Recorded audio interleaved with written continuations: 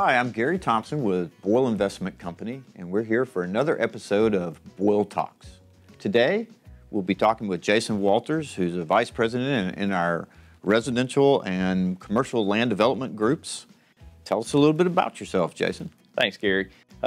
Hey, like you said, Jason Walters. I've been here at Boyle for about 3.5 years now. After about 9 years of being in the consulting engineering industry, I moved on to the town of Collierville, where I was able to take an opportunity as a senior civil engineer, where my primary focus was in stormwater. So I was responsible for helping develop their stormwater program initially, but after a couple of years, I was able to move into their deputy town engineer position, which many places would call their assistant town engineer, where I would help, as opposed to being the civil engineer that was bringing in a set of plans for review.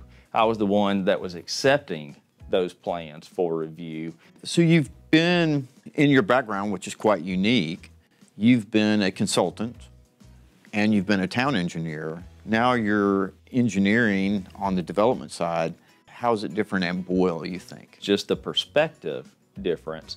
When I was a consulting engineer, I was taking the vision of an owner, and the goal was to put together a set of plans that met their vision. Right. Whereas now in the owner's role, the goal is to help craft that vision and help further the vision of the Boyle family. So many of the projects that you and I work together on, we will be involved or own for many, many years. Very much so. Boyle's been around since 1933.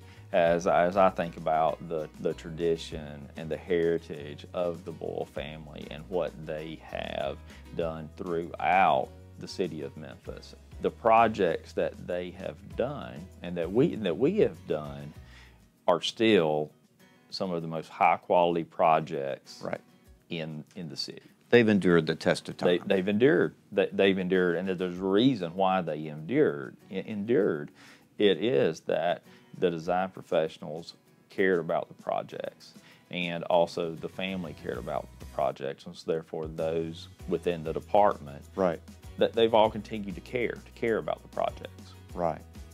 Gosh, Jason, it sounds like you hit the ground running here and have fit right in with a great team of people here at Boyle. Thanks for joining us today. Thank you, Gary.